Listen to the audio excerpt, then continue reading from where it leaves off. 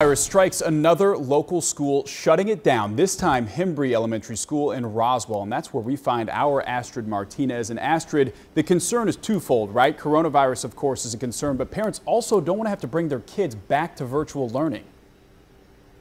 There's so much back and forth, and unfortunately this is such a fluid situation that this is going to continue to happen for some time. Also remember that Fulton County went back to school full-time for all grades just 2 weeks ago, but school officials are saying that kids are showing up to school with symptoms and lying about them. So now there's COVID cases here.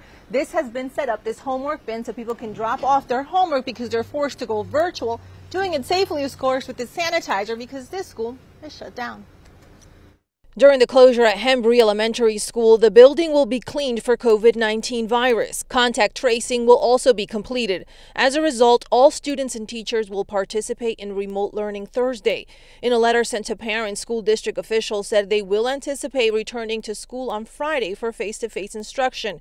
Individuals who will need to quarantine for longer will be notified directly. In the meantime, school officials continue to urge parents and guardians to not send students to class if A, they've tested positive for COVID-19 in the past 15 days, currently waiting for the results of a test for COVID-19, or have been in close contact in the past 15 days with someone diagnosed with COVID-19.